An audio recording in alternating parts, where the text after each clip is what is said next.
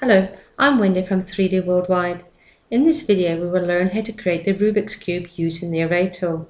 The basic use for the Array tool is for moving, rotating, scaling and cloning objects. So let's get started. First of all, let's go to the main toolbar, Customize, and we're going to scroll down and select our unit setup. Now here in the dialog, we're just going to select Generic Units, then press OK. Let's go over to the Geometry panel. Now here behind Standard Primitives, from the drop-down menu, let's select Extended Primitives. We're going to use a chamfer box for this video. We'll just drag out a chamfer box of any size here in the perspective viewport.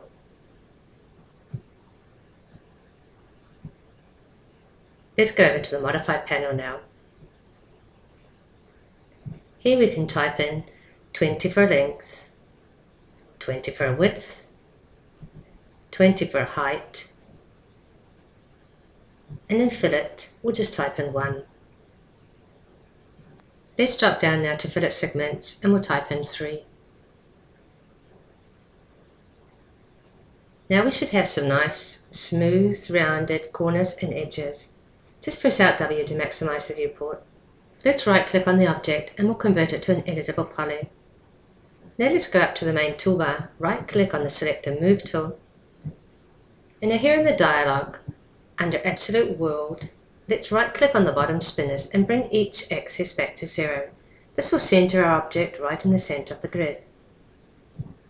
We could have also done this down here in the Transform panel at the bottom of the screen. We're going to use the Array tool, so we'll go up to Tools, we'll scroll down the menu and we'll find Array. Let's have a wee look here in the panel. First of all, let's look at the type of object we want to create. We can choose between copy, instance and reference. We're going to choose copy. Now we can come over to the array dimensions. The first ID, under count, we'll type in 3, as we want 3 copies.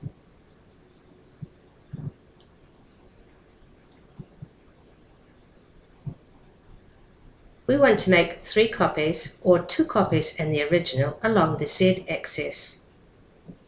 So what we can do now is, we'll go back up to the panel, and here under Move, in the Z axis, we'll type in 20. We're going to type in 20 because our cube is 20 by 20 by 20. Now we can drop down and press the Preview button.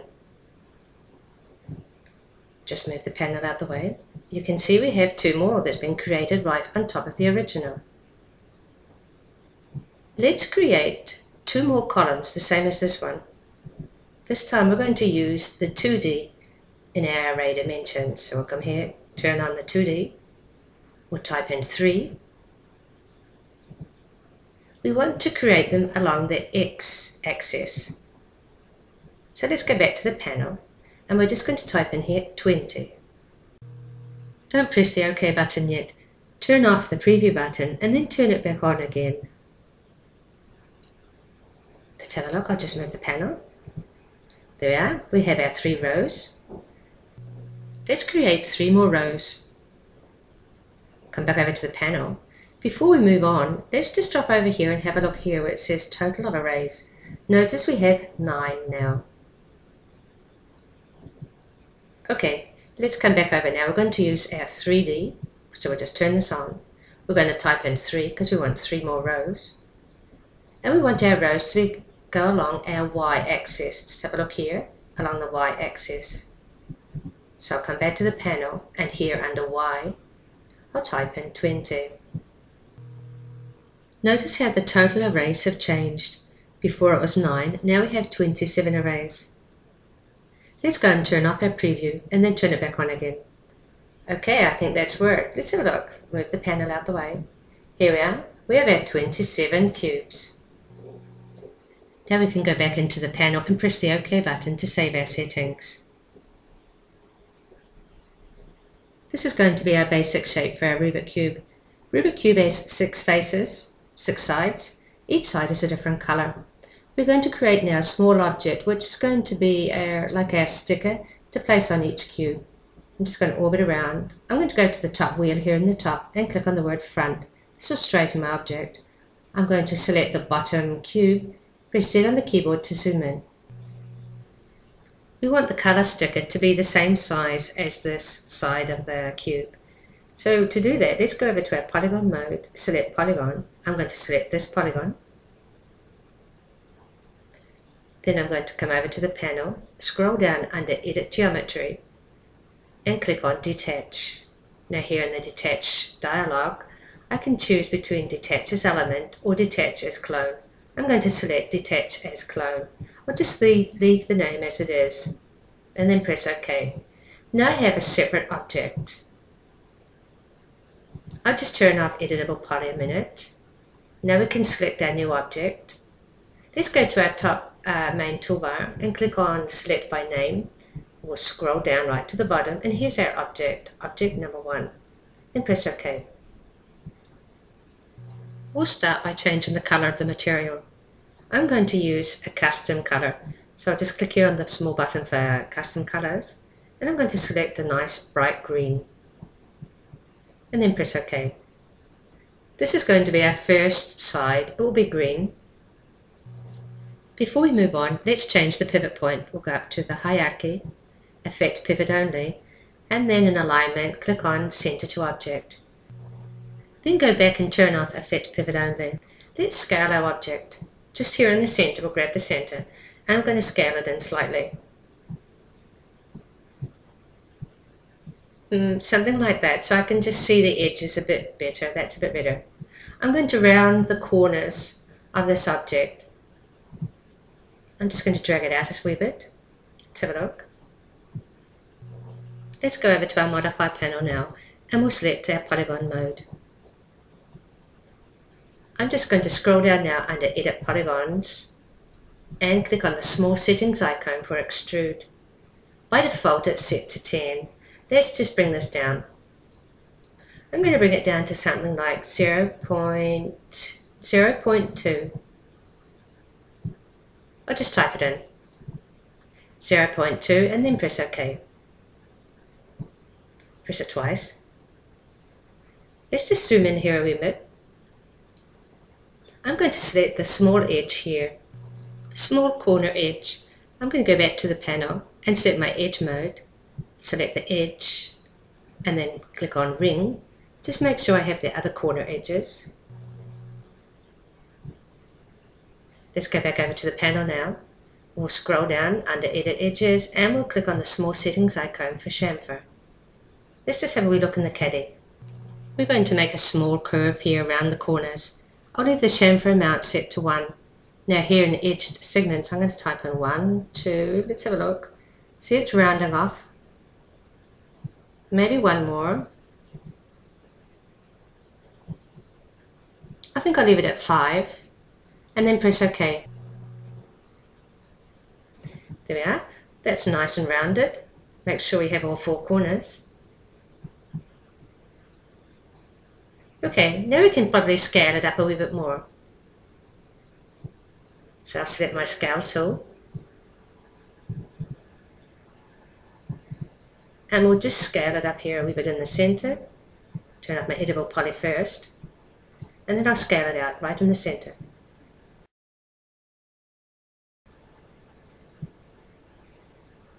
There we are. We don't want it to go right to the edges because the edges are curved.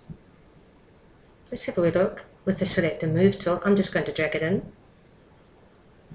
Let's have a look. Something like that should be fine. Why don't we chamfer these edges also around here? Okay, so I shall select the polygon mode again. I'm going to go back over to the panel and in Selection, hold the Control key down, and at the same time I'm going to press Edge. This will convert my polygon into my outer edges. Let's go back over to the panel now, and under Edit Edges, I'll click on the small settings icon for chamfer. We only want a very, very tiny chamfer, so I'm just going to type in 0.02. And now here in the segments, I'll just type in 1. And then press OK. Let's just zoom in to have a wee look at what we've created. It's only a very tiny chamfer, but it just might catch a bit of light There we are, something like that.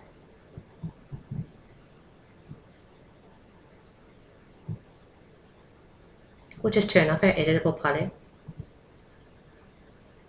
Just move out.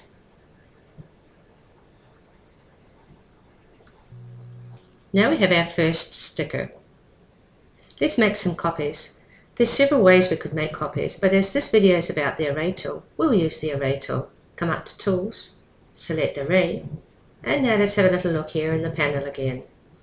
It's set by default to what it was before when we last used it. Let's just press Reset All Parameters, and we'll start anew. We're going to create 3 copies, so we'll come over here to Object Type and select Copy. Count, we'll type in 3, and here in Z, in the Move, we'll type in 20, and then press Preview. Here we are, the same as before, we have our 3 objects. We'll do the same as we did before for the next rows. Click on 2D, we'll type in 3, then here along the X axis, we'll type in 20 again.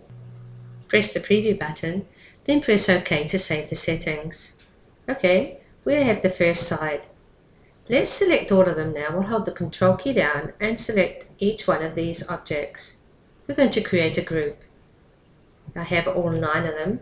Go up to the main toolbar, click on Groups, Group.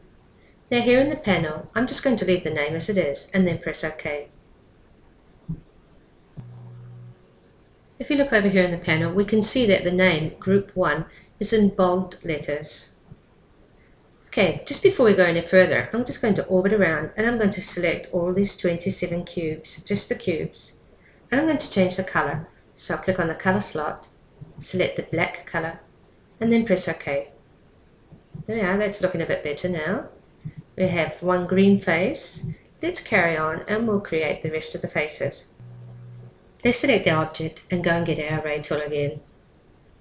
Okay, here in the panel, I'm just going to pop down to the bottom of the panel and click on Reset Parameters. We'll start anew. I'm going to say I want to copy. Here in the first ID, I'll type in 2. I only want 2 copies this time. One will be the original and the new one, which I'm going to place at the other side of our cube. We want to place it along our y-axis. Just move our dial out the way a minute. There we are, it's the y-axis. This time I'm going to type in, we have 20 units plus 20 units plus 20 units. That means 60.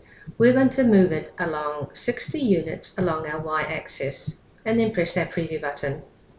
I'm just going to orbit around and here it is. It's here, but we have a small issue. It's back to front. That's alright, we'll have to rotate it. So we can come back up to our panel and here under Rotate, we're going to rotate it along the Z-axis. Just type in 180. It'll rotate along 180 degrees. Turn off Preview and then back on again, and there we are. Let's press OK just to save our settings. Let's orbit around, and we have now 2 faces. Very good. Let's select the one that we've just made, which is Group 2, and we're going to change the color. We'll use another custom color. This time I think we can select a nice bright blue. So I'll just come here to the blue slot, bring this up, add color, and then press OK. Here we are, that's the second color now.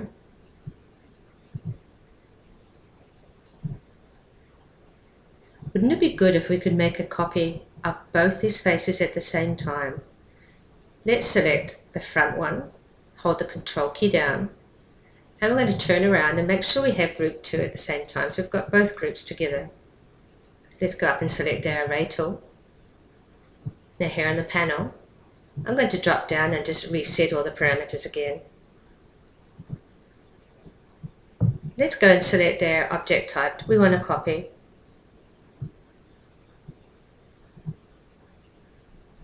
We want 2 copies, one which will be the original and a new one. This time we're going to type it in Rotate, as we're going to rotate it here around the side. We're going to rotate it 90 degrees along our Z axis. And then just press Preview. There we are, that was quick. Let's just orbit around and make sure we have both. Yes, we do. Let's press OK again on the dial to save our settings. Very good. Now we have 2 greens and 2 blues. Let's select group 3 and we'll come over to our colour slot and we'll change the colour. Go to Customs Colours and I'll select white. And there we are, we can just add this white. Now we'll orbit around, add this colour. We'll select the group 4 here in the colour slot. Go to Custom Colours.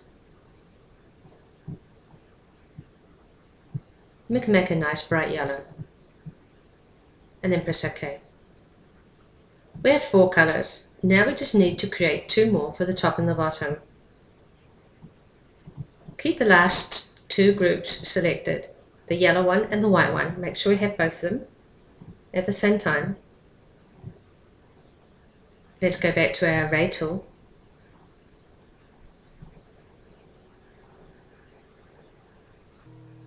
Let's pop back up to our rotate column. Now here in the Z, I'm just going to right click on the dial and bring it back to 0. We'll stay in our rotate column and we'll move along to our Y axis. Just type in 90 and then we'll press preview. Let's see if it works. I'll just move this out of the way. Okay, I'm going to orbit around.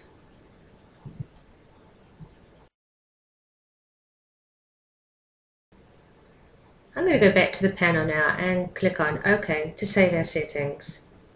We have all 6 faces. Now we can change the colours on the top and the bottom. Select the top one first, the group 6. Click on the colour setting. Let's go back to our custom colours. And I'm going to select a red. I'm just going to bring all these dials here to the corner, then here at the top, add colour, and then press OK.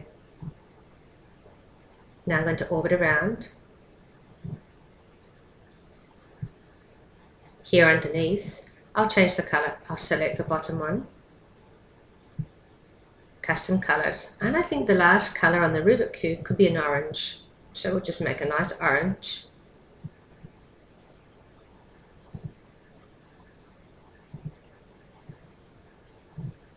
Press OK, and that's finished. How's that? There's our Rubik cube.